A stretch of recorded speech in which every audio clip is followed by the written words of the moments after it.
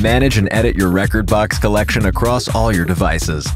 Cloud Library Sync is a powerful new feature inside rekordbox 6. Let's take a look at how this feature works and how to get set up and running on your computer and mobile device.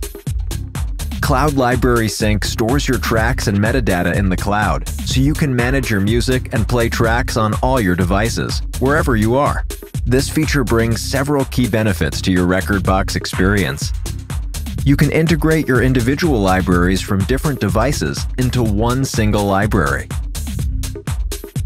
You can prepare playlists, tracks, and metadata using your iOS device, and these changes will be instantly reflected on your main studio computer or laptop.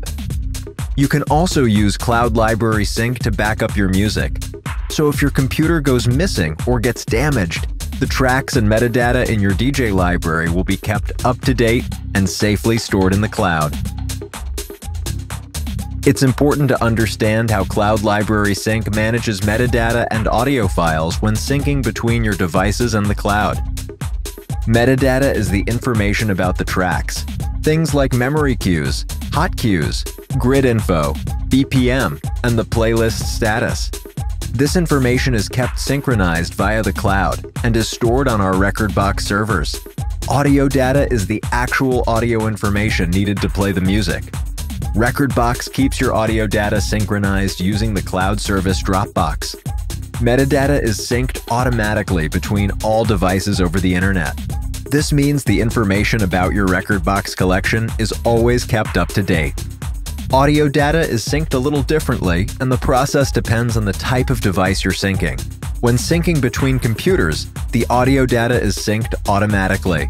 However, when syncing between a mobile device and a computer, you need to download the audio files to a mobile device manually. This is especially useful if you have a limited amount of space available on your device. To use Cloud Library Sync, you'll need a rekordbox Creative Plan subscription and a Dropbox account. You can register for an account at Dropbox.com. The Dropbox Basic account gives you 2 GB of storage. If you want to increase the amount of storage, you can upgrade to the Plus or Professional plan. You also need to install the Dropbox client on your computer, so Dropbox can integrate with rekordbox. Click Download and follow the instructions on the installer. Now Dropbox is set up, let's move on to rekordbox. Let's register and activate a creative plan. Click on My Page and select Plan. If you currently use either the free or core plan, you'll need to upgrade. To upgrade, press the dots here and select Change Your Plan. You'll be directed to the rekordbox website. Select Creative Plan and follow the step-by-step instructions. You'll be guided through to make your payment and confirm your subscription. Once you've subscribed to the Creative Plan, activate it in rekordbox. Then click on Library Sync and activate Library Sync to another device. Now click on Merge to upload your library to the cloud. We'll go into more detail on the merging process later.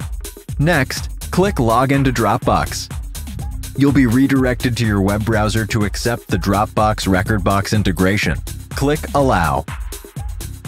rekordbox shows you information on how Cloud Library Sync works. Once you've read through these helpful tips, press Close.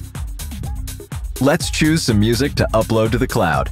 You can select individual tracks, your whole collection, or individual playlists to upload. Let's upload this playlist here. Right-click on the playlist and select Cloud Library Sync, Upload, and then Dropbox. You can either choose to copy or move your files. Copying makes a duplicate of your files and adds them to the Dropbox folder. This is useful if these files are referenced by other applications on your computer because it won't change their original location. If you move files, they'll be removed from your original location and stored in the Dropbox folder. This is a great option if your computer or device is short on space, but it might affect other applications if they need to reference the location of those files. Let's select Copy. The files are copied to the Dropbox folder and uploaded to the cloud. Now, let's do some track preparation in rekordbox. Let's make a change to one of the tracks in this playlist. We'll add some hot cues, a hot loop, and we'll add an active loop here. To ensure your metadata is always up to date on your devices, rekordbox regularly synchronizes with its server. This is an automatic process that happens every 10 to 30 seconds. To update metadata instantly across your device, you can sync changes manually by clicking on the rekordbox icon in the taskbar up here. Click on it and press Sync Now. Now let's set up rekordbox on your iOS device. Tap the gear icon to enter the settings menu and log into your rekordbox account. Enter your user details and press Login. Now go back to the account information page. Activate your creative plan and start Cloud Library Sync. rekordbox will ask you to sign into your Dropbox account.